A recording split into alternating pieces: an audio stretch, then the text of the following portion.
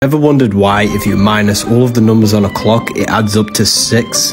Well, here's why. 6 is the number of time, space, and matter. It represents the three-dimensional material world. Up, down, left, right, backwards, and forward. It's a six-sided cube. 60 minutes in an hour, 60 seconds in a minute, 24 hours in a day, 2 plus 4 equals 6. That's 666 in total. This is why you see black cubes everywhere you go, or the Nintendo GameCube. Jesus' cross is a cube unfolded. Jews wear a cube on top of their heads, and there's a reason why we say think outside the box. This is where it gets a bit crazy. 666 is the exact same structure of carbon, and your body's made out of carbon. The body is the mark of the beast, the mark of this three-dimensional material world. When the Bible says Satan, who's the god of this world, it represents Saturn, which is the god of time. Everything dies in time, therefore time is the god of this world. It rules this world. Everything physical began as a thought in the mind. The physical world is a shadow or an effect of thought. Therefore, your physical body is stuck in time, but your mind is outside of time. This is why